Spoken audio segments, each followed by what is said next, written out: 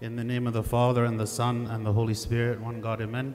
It's always a blessing for me to be here among all of you, especially during St. Mary's fast, to continue the theme that we've been speaking about in the revival, the titles of Christ. We're going to be speaking about one of the more famous of titles, and it's related to the way that we relate to God, as He is the shepherd, and we are the sheep. When we refer to Him as the Good Shepherd, and He of course said this about Himself, identifying what His role is to us.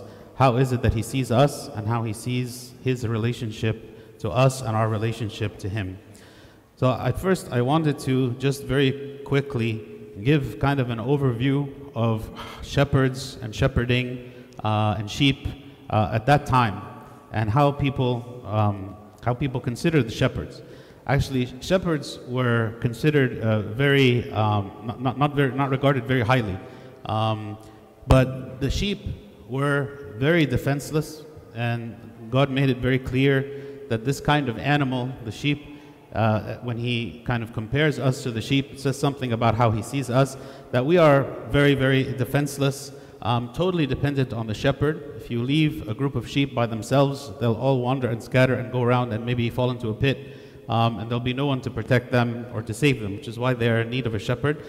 They're always subject to danger, and the danger comes in many forms.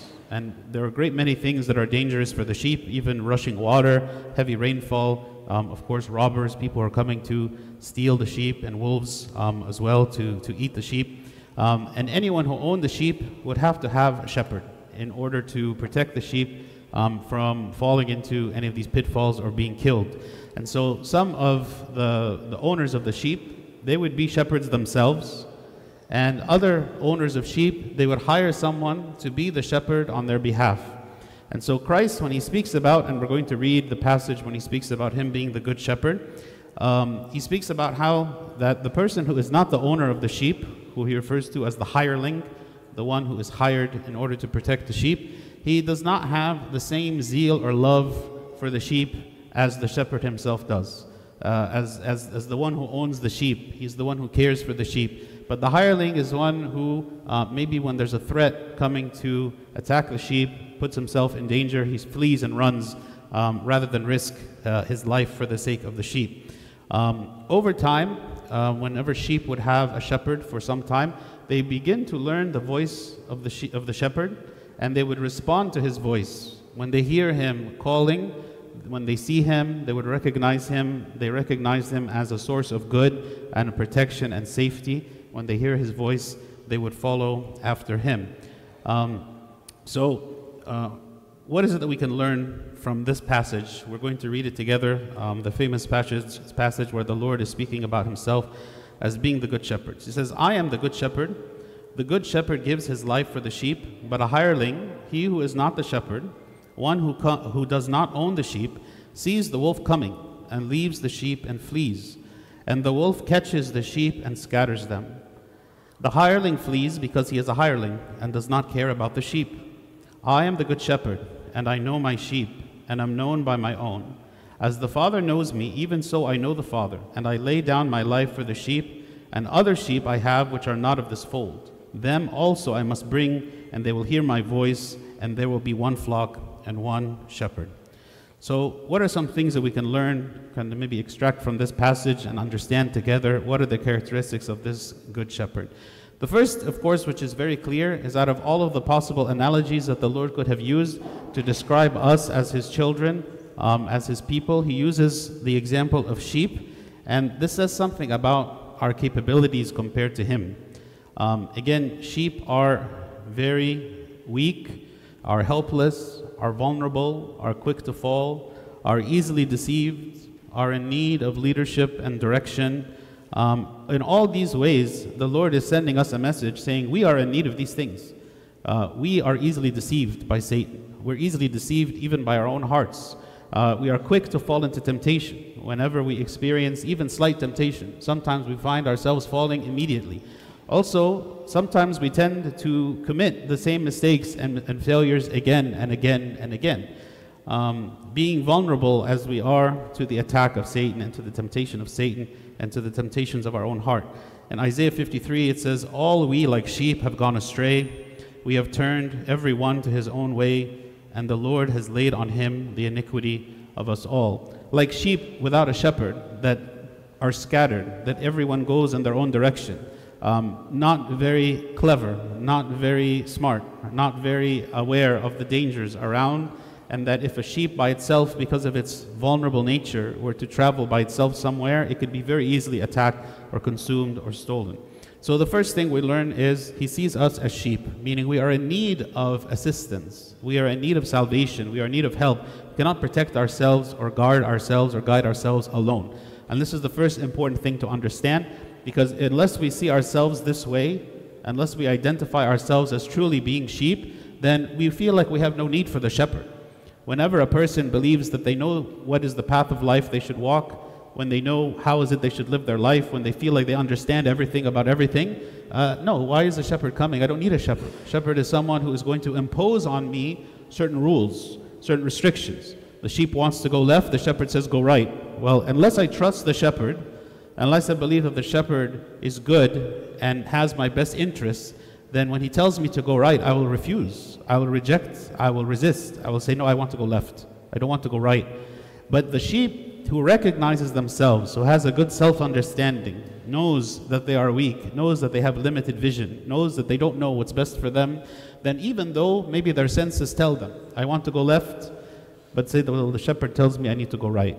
So I need to follow the shepherd. Even if it's difficult or confusing or I don't understand, the shepherd is telling me where I should go. This is the direction I should go. So that's the first point, is we are sheep. Second is he is the good shepherd. He says, I am the good shepherd. The good shepherd gives his life for the sheep. Meaning the actions of the shepherd are made for the good of the sheep. The shepherd exists for the good of the sheep. The shepherd serves the sheep. Even though the shepherd has, of course, a higher rank and position than the sheep, the shepherd is not vulnerable or weak like the sheep are, but the purpose of the shepherd is to serve the sheep, is to guide the sheep, is to lead the sheep for the sake of the well-being of the sheep. And so God's actions toward us are also for our well-being.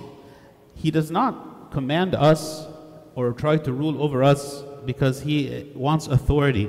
He does not seek us to worship him because somehow he is thinking that he is in need of someone to elevate him or to puff him up or to make him feel like he has followers and that he is powerful. He doesn't need any of this. And actually, he never even needed to create us to begin with. But everything that he does toward us is out of love. It is not for selfish reasons. It is not to exercise authority. But he's seeing that we are unable to lead ourselves, unable to serve ourselves, unable to do what is good and necessary. He provides for us, and he comes and he gives to us. And so he wants a good outcome for us. In Psalm 55 it says, cast your burden on the Lord, and he shall sustain you. He shall never permit the righteous to be moved. This is the work of the shepherd. And the shepherd identifies and sees all of the dangers around us. Maybe one of the characteristics of the sheep is they're kind of oblivious to danger. The sheep could be in a very dangerous situation, but they are not even aware. They are not even thinking that there is danger around, and so they are not on guard, they are not alert, they are not prepared. They're just living their life simply, but it needs someone else that is overlooking the flock and seeing and protecting and observing so that they can protect the sheep. So he is the good shepherd, and his motives are good. His motives are protection. His motives are to lead us. The third point is, and maybe why the shepherd is so important, is that there are wolves. Right? He says, the wolf catches the sheep and scatters them. The wolves are the dangers that we experience in life. And maybe as human beings, we are pretty good at identifying physical danger. Physical danger in the form of someone seeking to attack us, physical danger in terms of some kind of natural disaster. In many ways, our senses express to us the physical dangers of the world around us that maybe instinctively cause us to protect ourselves or to be prepared. But there is a worse kind of danger, which is the spiritual danger, that is actually far more threatening and much more difficult for us to detect. Spiritual dangers are very hidden, and especially when the devil is coming to tempt a sheep, he does so in a very clever way. The devil has infinite patience, and all it takes is for us to fall once and not to get up again. Maybe the devil prepares us our entire life for the fall that he is planning for us. This is why that even though maybe for a time, maybe we look at our lives and we see that we are living a life in the right way, we are living a life in the fear of God, but this should not puff us up. This should not make us to feel that simply because I'm living in the fear of God today that I will continue to do so tomorrow. Why? Because the wolves will come, and the wolves are around us, and the wolves are always attacking, sometimes in a very clear and overt way, but sometimes in a very secret and hidden way. And this is where we need the shepherd especially, all the more, because the dangers and the threats are real. The wolves seek to scatter the sheep, and this is done in two ways. If the devil can convince a sheep on its own to leave the flock, then he has won, because he makes the sheep to feel that he does not need the rest of the flock and he does not need the shepherd. He's going to go off on himself and he's going to get himself in trouble, and he chooses to leave. Another way that maybe the wolves, they scatter the sheep is they divide the sheep. There is strength in numbers, and if the wolf is able to divide the flock into smaller and smaller factions and groups, and they are not united together, we find that the flock being divided and in conflict with one another begins to fall. And actually Christ said this himself. He said, any kingdom divided against itself cannot stand.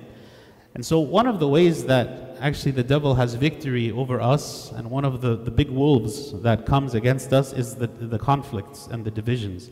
Whether it be the divisions in the church, and we see maybe the fragmentation of the church into many, many, many different denominations, or the fragmentation of the family, the separation of the family, and the lack of unity in the family or in the marriage or relationship between parents and children. There's all kinds of places where we find division and conflict in the world, and these are definitely wolves. Wolves that don't appear maybe as dangerous to us in the moment, but over time the devil uses these divisions and conflicts to separate and to weaken us even more. These spiritual attacks maybe can be very gradual, can be something that is not an acute threat. It is not like a person who comes into my house with a weapon and I feel like I'm an immediate threat and I have to protect myself. No, this is a kind of threat where the devil makes us to believe that a certain lifestyle, we can continue to live in a certain lifestyle without any fear of falling away, without any fear of apostasy, without any fear of a long-term damage that happens to us. When we begin to live a life that is filled with addictions and bad habits and unrepented sins, and doing what we know is wrong, and yet toying with sin and living in a life of sin, believing that it will not have any permanent impact or damage on who we are. But over time, we begin to see how these sins and these struggles begin to really manifest in our life. Things can seem to start in a very simple or innocent way, or the experimentation and the toying of sin that does not have any long-term impact, but in the end, it is vicious. When St. Paul is speaking to the Ephesians about the spiritual enemies, he says, "For we do not wrestle against flesh and blood, but against principalities, against powers, against rulers of the darkness of this age, against spiritual hosts of wickedness in the heavenly places." And I don't know about you, but I cannot see any of these. Throughout my day, when I'm living my life, I don't stop and I say, oh look, there's some principalities and powers. There's some rulers of darkness, there's spiritual hosts of wickedness. I don't identify any of them. I don't see them. I go through my day feeling like all there is the world. All my senses tell me is the world that is around me. I don't recognize all of these wicked enemies that are hiding in wait in order to destroy me. And this is the way that the devil operates. But the shepherd sees them. Maybe also in the example, the sheep don't see the enemies coming. The sheep don't identify the wolves from a distance. They are very simple, and they're only looking down, and they're eating their grass and doing what is it that they do. The shepherd is the one who's looking up. The shepherd is the one who's paying attention to the environment and seeing what are the enemies that are coming. The sheep that rely on the shepherd will be protected from the enemies, but the sheep that rely only on themselves, maybe they don't even pay attention as these enemies are approaching until it is too late. So the wolves are of nature that we cannot fight them. The wolves, the spiritual enemies, are of a nature that we cannot overcome them. By definition, as made of dust human beings, we are unable to conquer the spiritual enemies. And this is what St. Paul is trying to make very clear. We do not wrestle against flesh and blood. Maybe if we strengthen ourselves enough, we could win a wrestling competition with flesh and blood. But there is no way to win a competition against the rulers of darkness. Christ says, beware of false prophets who come to you in sheep's clothing, but inwardly they are ravenous wolves. Meaning the nature of these wolves are hidden. The nature of these wolves are hidden. They are not obvious. They are not to be seen quickly. They are not to be identified easily. It requires a lot of self-examination, a lot of discernment, discrimination in the world to understand what is edifying and what is not edifying for me. What should I allow myself to do? Who should I allow myself to befriend? Where should I allow myself to go? And thinking that all of these decisions, I can make decisions however I please and it will not have a long-term impact. This is the deception. This is the ravenous wolves, that they come to devour us, believing we can live our life a certain way, against God's commandment, but without any consequence. He goes on then, and he speaks about the hireling. He says, but a hireling, he who is not the shepherd, one who does not own the sheep, sees the wolf coming and leaves the sheep and flees, because he does not care about the sheep. Who is this hireling? The hireling are the things that we go to for protection that fail us, the things that we seek protection from, the things that we seek comfort from, the things that we think are going to alleviate our stress, are going to make us feel better, are going to give us hope, are going to make us happy in this life, but that when we go to them, we find that they have false promises. They don't actually help us. They don't actually save us. They don't actually give any comfort whatsoever, but they betray us at the last minute. And so maybe when we follow them, they actually lead us to disaster. The responses to temptation that sometimes we employ, that sometimes we try to go to protect ourselves from sadness, to protect ourselves from stress and to deal with our stress, they can actually lead us into further darkness, into further bondage and slavery to sin. And so these hirelings are powerless. They are powerless to help us, and the devil weaponizes them against us. The devil uses these false idols, these mute idols that we seek after, in order to allow us to place our trust in them, and then in the end, they provide us nothing in return. Maybe these things, they cater to our immediate and short-term desires. They grant us the desires of our heart in the moment. They make us to feel good or happy in the moment. Even things that are sinful feel good. And that's actually why we fall into sin. We don't fall into sin because it feels bad. We fall into sin because it is pleasurable, because it is desirable, because it is something that we want, because it's something that we believe is going to grant us goodness.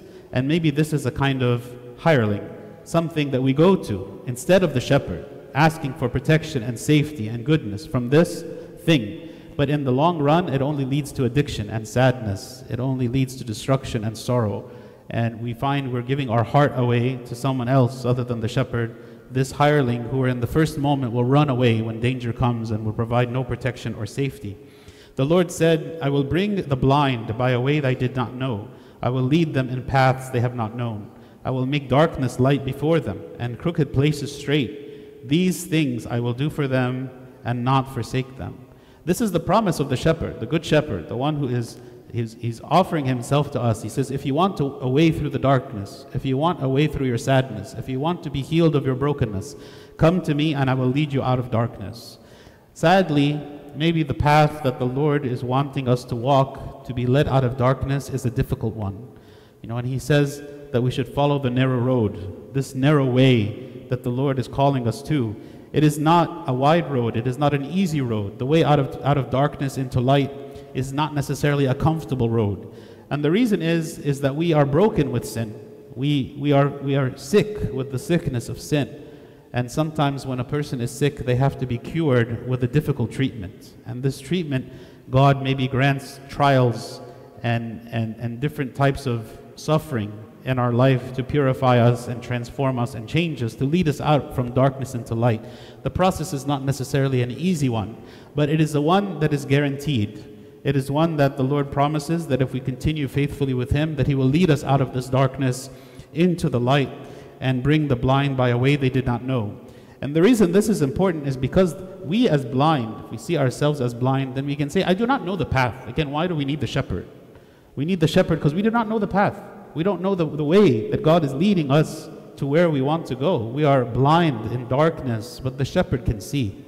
Those who place their trust in the shepherd, even when they are in darkness or sadness, God will lift them up out of it and lead them to the promised land, lead them to a good place, a land of milk and honey.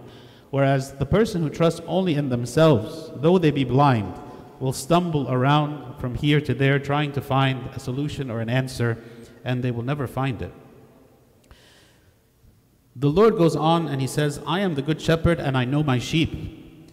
This is also very critical and important because Christ is expressing His care for us based on His personal knowledge, based on His understanding of who we are as individuals, not just for the salvation of the church as a whole, as an entity, as an organization, or as a body, but the body is made of individuals. The body is made of individual souls, individual people, and He acts in our best interests for each of us as individuals because He knows what's best for us. And He calls us each by name. In Psalm 139 it says, O Lord, you have searched me and known me. You know my sitting down and my rising up. You understand my thought afar off. You comprehend my path and my lying down, and are acquainted with all my ways. So again, when we are looking at the shepherd who seems to do and operate in ways that we don't understand sometimes, who wants to lead us down a path that we don't know, that restricts us from going down the path that we think is good for us, and He says, no, don't go down that path. I want you to go down this other path. He does so with knowledge. He does so with understanding. He does so because He understands not only us, but He understands and knows the future. He knows that if we walk down the paths that we have chosen for ourselves, that maybe they would lead to disaster. And so He closes off those roads. He says no to those roads.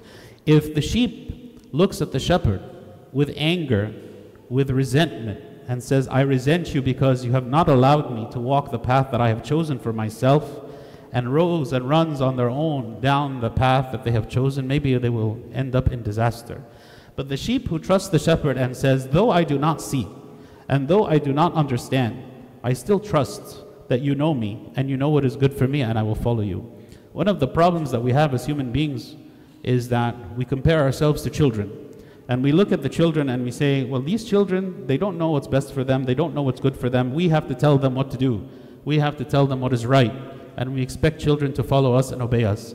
But then when it comes to us before God, we consider ourselves not to be children. We consider ourselves to be adults and mature, knowing the truth and knowing what is good. And maybe we shake our fist at God when He tells us or allows us to pass through different things that we don't agree with or we didn't want. And we think ourselves to be mature and adults, even to Him. But this, of course, is foolishness. Like, what are we compared to Him? So the sheep that is following the shepherd identifies and knows that it is insufficient, and that it is weak, and that it does not have what it takes, and does not have the knowledge, it does not know how to lead itself. It needs the shepherd to lead. And trust the shepherd because the shepherd has intimate knowledge and care for who we are, each of us as individuals. Whereas Christ, when He spoke about the lost sheep, He said He will leave the 99 sheep to go after the one sheep. You know, maybe we find this very difficult in our own life. You know, if you had 99% of the people that you cared about there present, if a Sunday school servant had 99% of their class, maybe our response would be joy, like we're happy, like everyone is here, you know, everyone is present. But think if it was your own children. You know, if you have 10 children, it's a lot of children. If you have 10 children and one of those children is missing, are you going to be happy? Or are you going to be sad? Are you going to be so happy saying, I'm so happy that 9 of my children was here. I don't know where the other one is. They could be anywhere. They're not answering their phone. I don't know where they are. But at least I have 9 children. 9 children is good enough. It's a lot of children, right? No parent would think this way. Actually, they would leave the 9 children and they would go searching for the one, because they love each of the children. And having 9 present is not a sufficient joy to say, okay, well, I can just lose one. It's only 10%. It's not very many, right? Nobody thinks this way. No parent, no one who loves would think this way. And this is the way the shepherd feels toward us. He cares about each individual. Let's say all of the world became Christian. You know, how many people are there? 8 billion people now? Let's say 8 billion became Christian, but there was one who didn't. I think the Lord would sorrow over that one person who still did not believe. He would leave the 8 billion to go to the one. And this shows us the compassion and the kindness of the shepherd, and that the Lord who knows us and he seeks us and pursues us.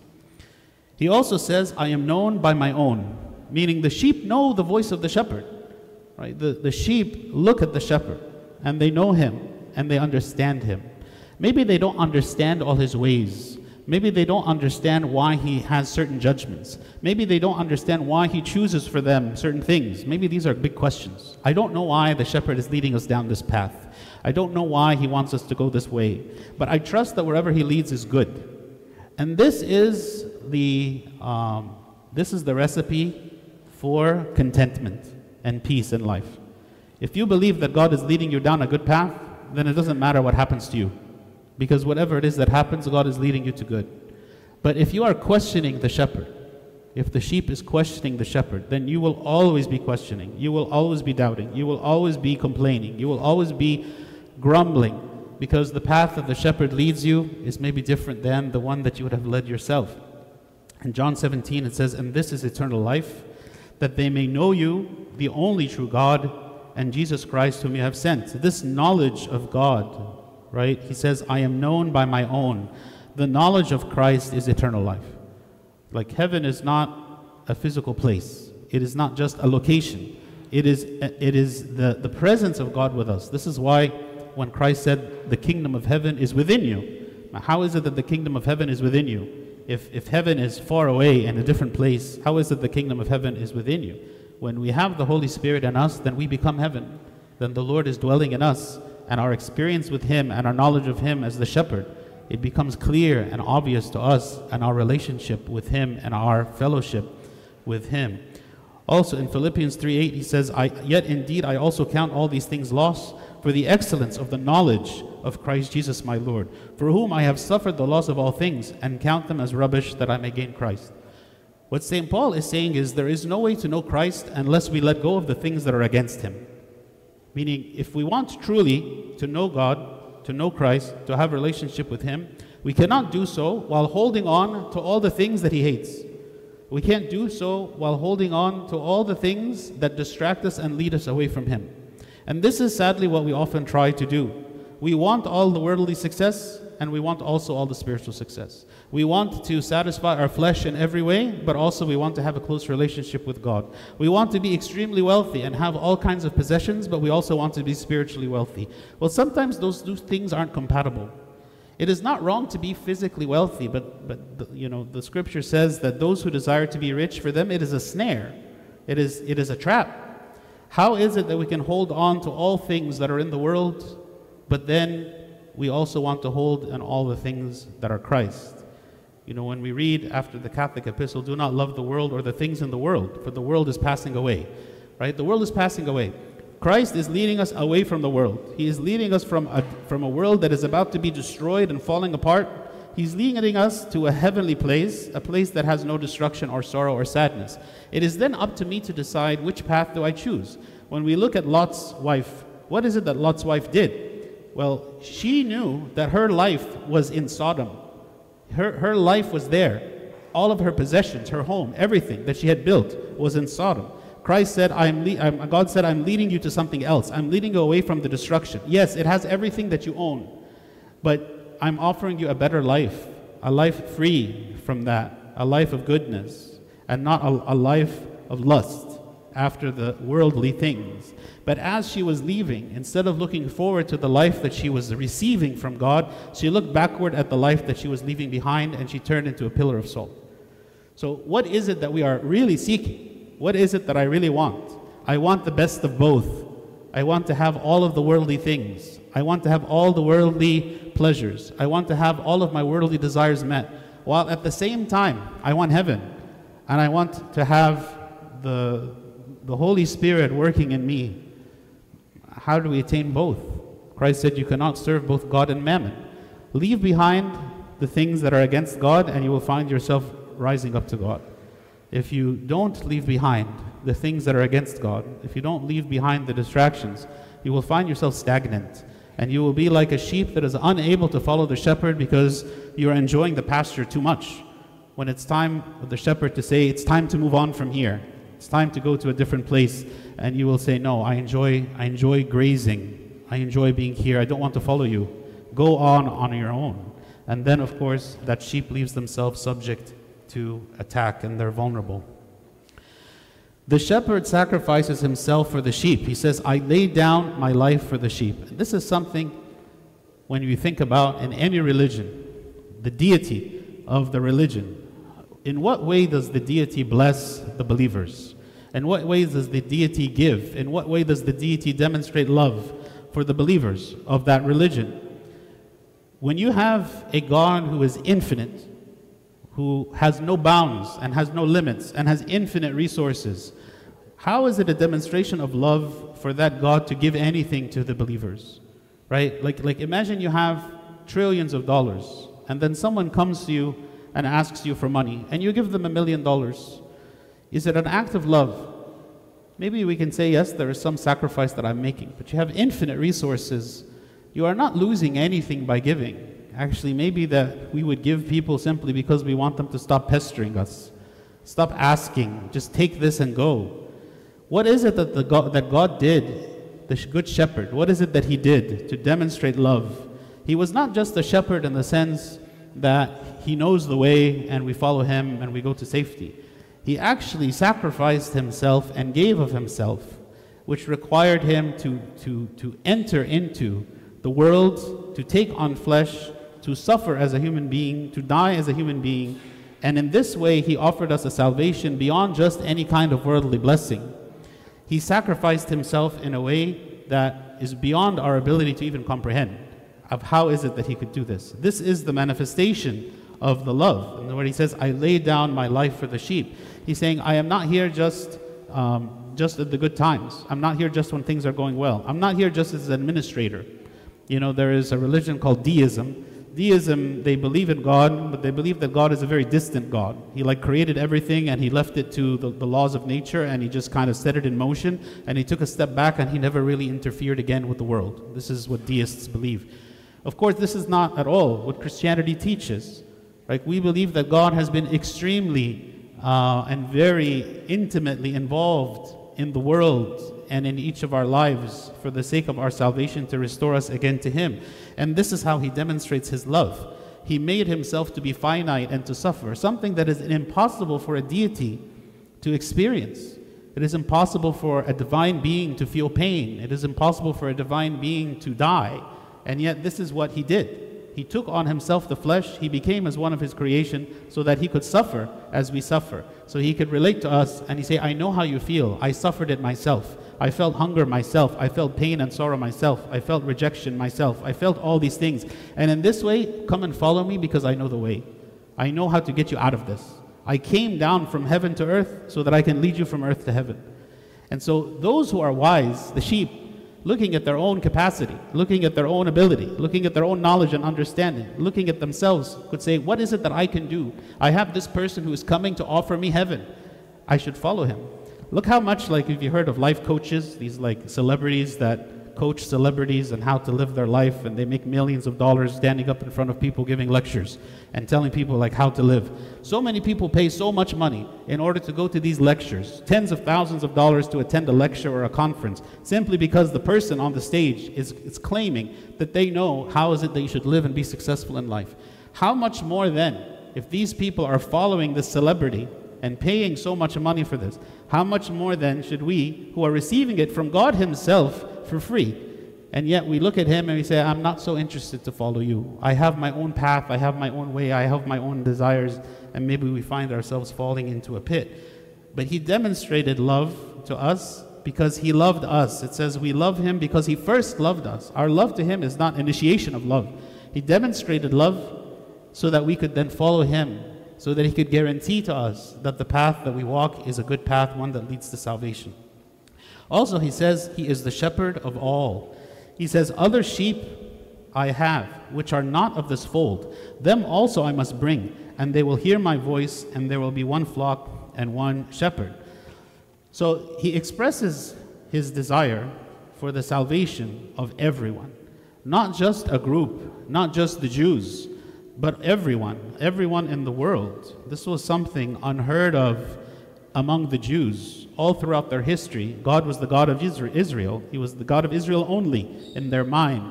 He didn't seek after the salvation of the others the way that he did Israel. He sent the prophets to Israel. He sent the Messiah to Israel. He sent them the law. He's the one who manifested himself to them in a very special way throughout all of the Jewish history. But now Christ is saying, I'm offering salvation to the world. And it is through the Jewish people that the Messiah will come, which then saves not just the Jews, but saves everyone. And so he says, other sheep I have which are not of this fold, and they will follow my voice as well. And there will be one flock and one shepherd. And so he's saying that his love is not limited to any group. It's not limited to anyone with any specific characteristics, but every human being made in the image of God is precious to him, and his love is universal. Finally, he calls us to be like him. He also wants us to be shepherds, and he wants us to point to the shepherd. That when we meet other sheep, when we go and meet other sheep and we're talking to them, be like, hey, come and join the flock, because we're following the shepherd, and he's leading us to a good place. Instead of just ignoring the other sheep, instead of just ignoring the other people. In Ephesians 5, it says, therefore be imitators of God as dear children, and walk in love as Christ also has loved us and given himself for us, an offering and a sacrifice to God for a sweet-smelling aroma. Meaning, he wants us to have his characteristics. He says, be imitators of God as dear children. Just as the Lord cares about our salvation, he wants us to care about the salvation of all people. Whether it be the people who are in the church now that we serve and we care about them, whether it be the lost sheep, the people who were here at one point and then left for whatever reason, or whether it be the unbelievers that are just all over the world that maybe have no connection at all to the church or to God or to anything. God is saying we are all one flock. He wants us to be one flock and to have one shepherd, that we would all follow him together. And so the Lord is also calling us to do our part and to imitate him and to serve the people and to bring them to him. So today we spoke about how the Lord is the good shepherd and how he calls us to follow him because he is good, because he knows the way, because he is righteous, because he serves us in a way that we need. We said that the first point is that he said that he is the good shepherd, and then he said that we are his sheep. And the characteristics of sheep are that we cannot lead ourselves, we are in need to follow another. And that there are wolves, there are dangers, there are threats, there are attacks, there are temptations that are all around us, which makes it dangerous for us to walk on our own without following the shepherd. We spoke about the hireling who is unable to save the sheep. When the wolves come, he runs away. That the hireling are the things that we go to seek comfort and protection in the world, that are temporary, that are limited, that are actually brings us into the bondage of sin. These things are the hirelings that cannot save. And we spoke about how the Good Shepherd knows us. He knows us as individuals. He cares for us as individuals. And that we also know the Shepherd. We know his voice. We follow him. We understand his characteristics. He sacrifices himself for the sheep. He's demonstrated his love not just by giving guidance, not just by giving lectures or sermons or commandments, but he did so in a real and practical way by his incarnation, crucifixion, and resurrection. And that he is the shepherd of all people, and he calls us to be like him. So may God grant us always to know the shepherd and be known by him, and glory be to God forever. Amen.